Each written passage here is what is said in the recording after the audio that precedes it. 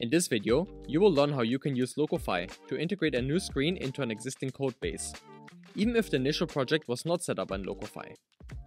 Here, you can see an existing project running in the browser, with two different screens linked to each other. Now, let's open up Figma to see the new screen we want to add into this existing codebase. If you have fully set up the screen in Locofy, you can proceed to click View Code, which takes you to the Locofy builder. There, you can do additional setups, such as creating a component for the button at the top.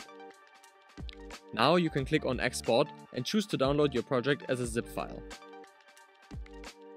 You can now open your new screen and the existing codebase side by side to manually copy over the relevant files.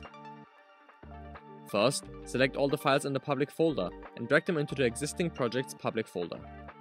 Make sure you only replace any updated files.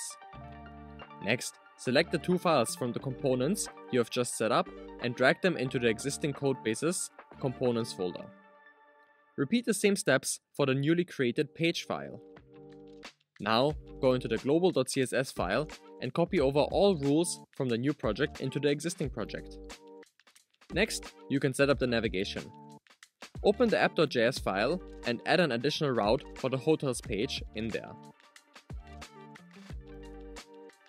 Set up your navigation functionality using the Use Navigate and Use Callback hooks, as well as the onClick property on the link.